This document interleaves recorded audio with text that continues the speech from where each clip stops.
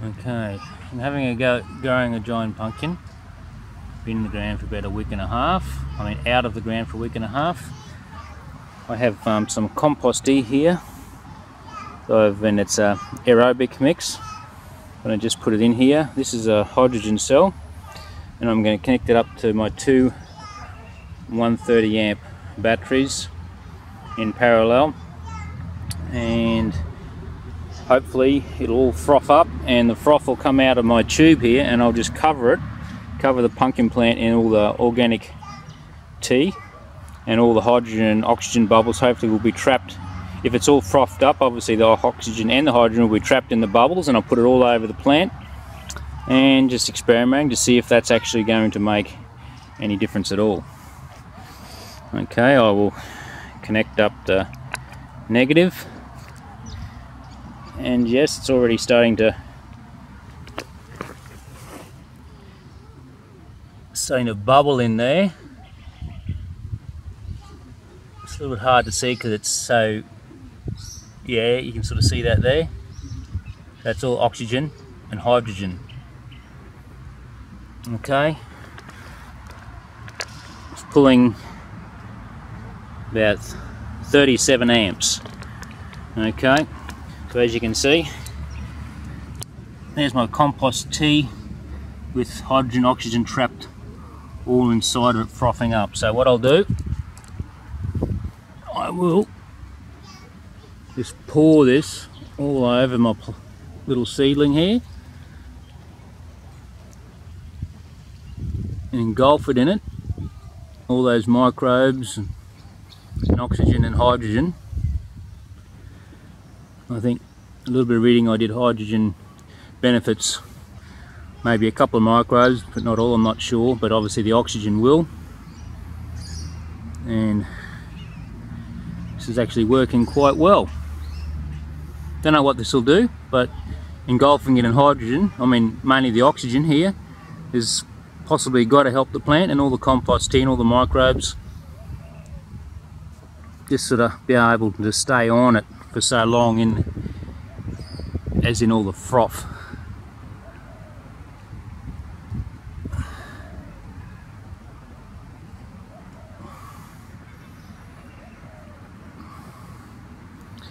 Okay, I'll just keep that going. I'll give it a break for a sec and come back in a little. As you can see in the cell here, there's lots and lots of bubbles being made. I'll show you briefly what the cell looks like inside, but just for experimental purposes.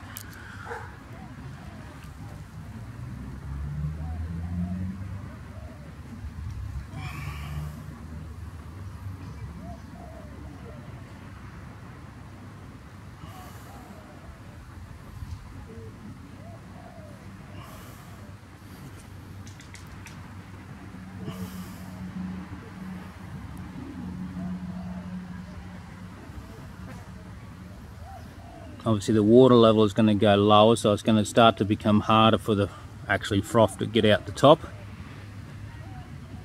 Hopefully we'll get it pretty well covered over before it starts producing the froth. I think I'm almost to say it's pretty well covered. Like a little cocoon.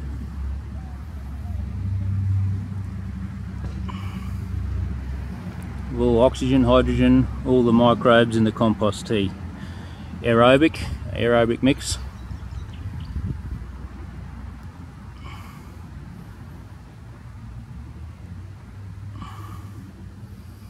Okay, I will a little bit more on top.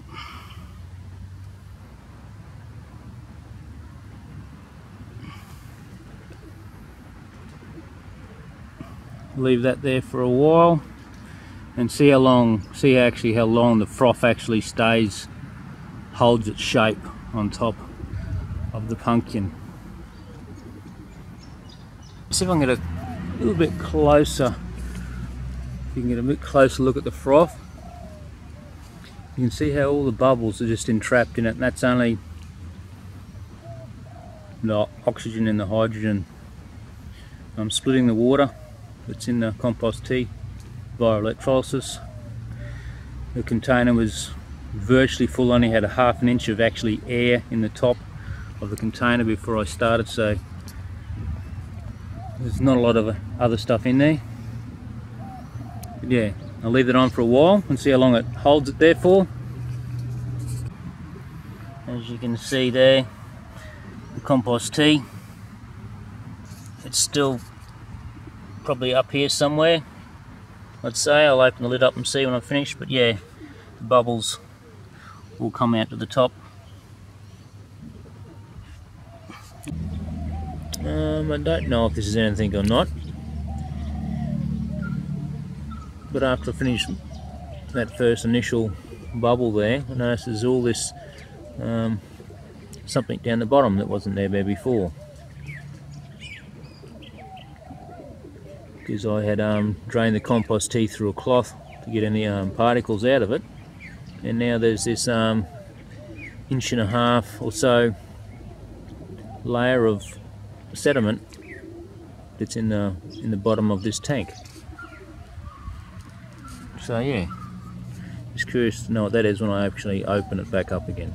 Just hook this up again, just keep aerating a bit. I don't want it to lose its aerobic qualities. As you can see, as you hook it up, there's all the hydrogen oxygen.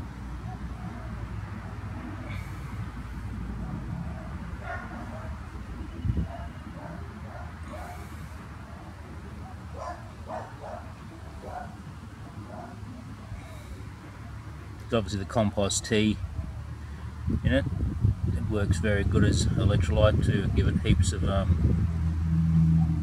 ability to create the gas, the 2 different gases. That's why it draws so much amps. With only just normal tank water in there, that same cell would only be drawing about 3 amps, not 36, 37, 36.6 or so, yeah. I'll just periodically keep turning that on and off for a little while I'm waiting for that to see if it'll actually bubbles will pop or anything. You can see that's the rate of the froth bubbles that are coming out of the cell. They're a pretty rapid rate, really. And you see that extra little mound starting to appear over there.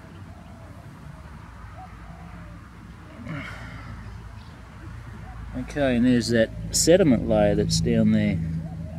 Interesting to see if that keeps growing every time I connect it up for a little while. I've been running for another 3 minutes. Just curious. It's interesting that the amps is actually starting to get higher and higher. That's, yeah, as you can see, 46 amps now. That's starting to crank it.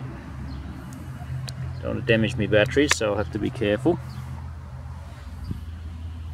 That's starting to get warm. Don't want to kill the microbes, but it's only warm, probably 40 degrees maybe, Celsius. Well, maybe not quite yet, but it feels warm to touch. And as you can see on the bottom here, there's like that one layer at the bottom, then a clear layer, then from there on all the compost tea that is full of tiny bubbles all the way through, all full. A lot of glare on that tube, I suppose, so it's shiny perspex, but yeah, interesting. I don't know if you can see that or not, but I've got it off, just the negatives off. There's something else in there. All that whole distance isn't bubbles anymore, it's something completely different. As you can see there, the whole cell is full. I don't know how fast microbes can grow, but in so much oxygen would obviously accelerate the growth, but I'm not sure how too much, but that is just full of yeah, I think you can see that.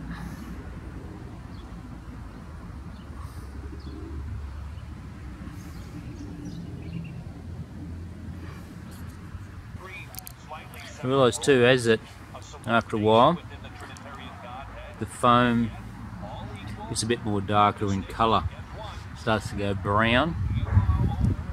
Not sure what that is, but not much, but just a little bit. Okay, this is yeah, very interesting what's going on here. Okay, I started it again.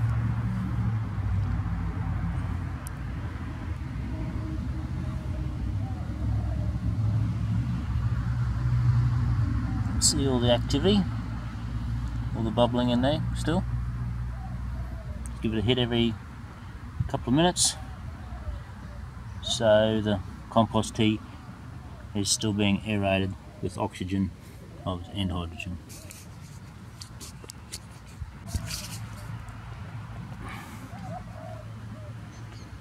Okay, letting it run again.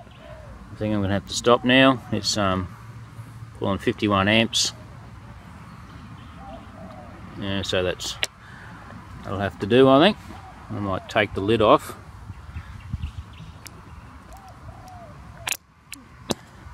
And have a look inside. Okay, before I take the lid off, you can see the distinct whatever's in here now. It's virtually full, other than down the bottom, and that layer at the bottom has changed. It's only a tiny little bit, and like a little bit of a clear expanse, and all the rest is, this compost tea has gone all, yeah, very strange looking.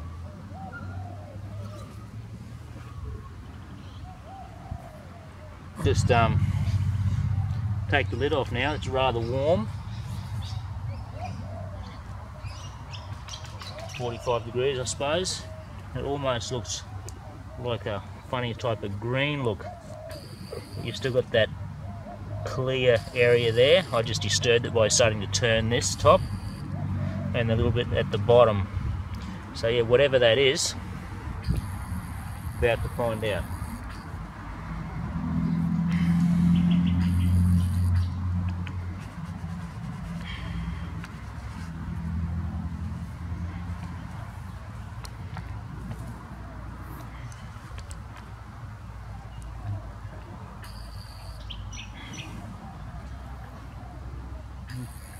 It's only on the edges, it seems. There's the cell. This stainless steel, high quality stainless, separated.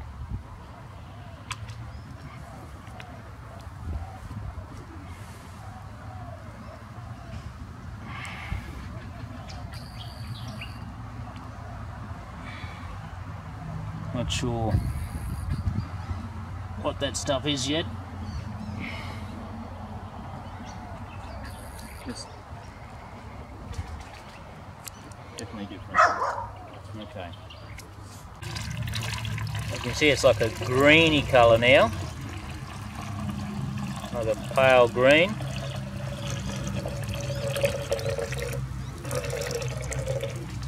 Trying to keep the little bit of foam out at the moment.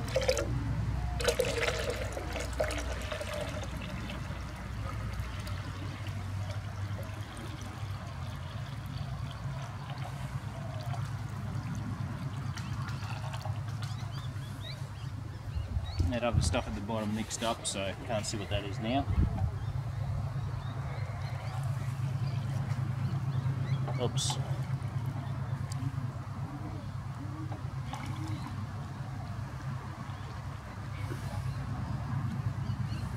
As you can see, there was no particles in there.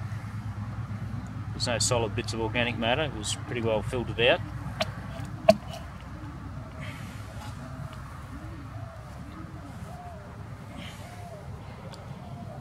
I'm actually going to put that under the microscope and actually see what it looks like.